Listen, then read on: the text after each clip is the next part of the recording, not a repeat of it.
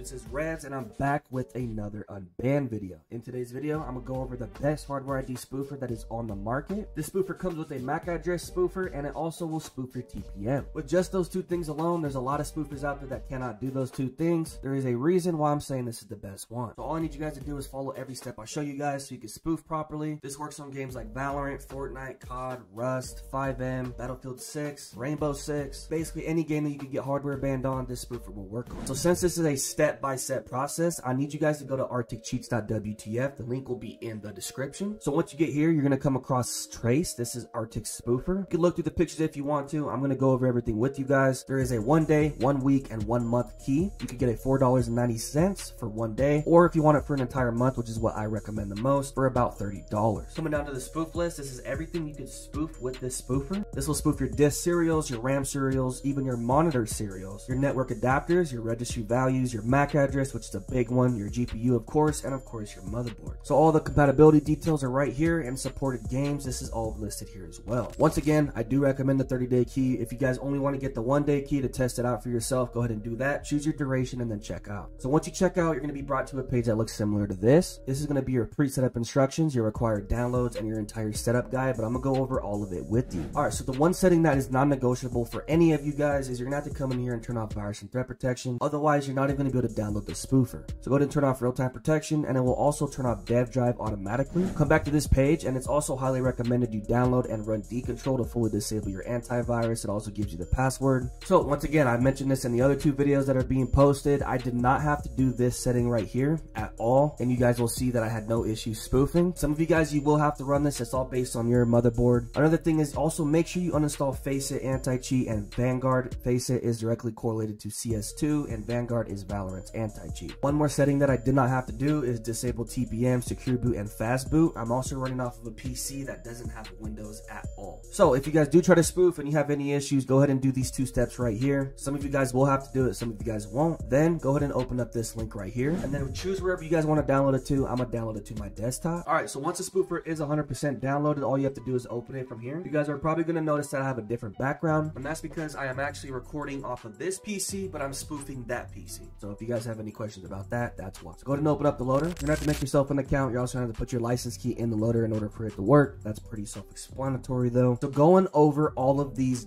different unbanned spoofers. Okay, so let's get into it. So there's multiple different permanent ban messages, aka hardware identity bans, messages that you could receive. I'm telling you guys right now that this is gonna work on all the games that we already mentioned, and this will help you get on hardware ban. So for Fortnite, you're gonna want to use easy anti-cheat. If you're trying to get unbanned on a game that runs BattleEye, you obviously want to use BattleEye. So for Ricochet, this is only going to be for Call of Duty. I don't think any other game would risk their company using that. So anti-cheat expert, 5Guard, which is directly going to be 5M, NetEase Games, and EA, of course, which is most known as Battlefield. So coming over to support, something that's very convenient is they have their built-in support ticket system. So you can go ahead and make yourself a ticket if you do have any issues. Most of you will not have any issues, and then once someone answers you, it will pop up in your tickets. All right, so when it comes to the cleaners, I have a cleaner for every different game that we already mentioned, which will just help remove more ban traces. When it comes to your serials, I already spoofed, so this is what it's going to look like before spoofing and after spoofing. As you can see, all of these serial numbers are different. In the spoofer world, the 2 biggest ones that you guys are going to notice here are going to be TPM and your MAC address. It's actually right next to each other, and both of these were successfully changed. Everything else will successfully change as well. Everything that was changed is highlighted, so it tells you what is different. And then the last tab is of course the Discord. All right, so when it comes to using this spoofer, if anything is updating at the moment, it will say updating. It will also tell you if it's detected or not. Most of these are undetected because this is an amazing product. All right, so a lot of you guys are probably banned from easy anti-cheat, aka Fortnite, so I'm gonna go ahead and use this one for this video.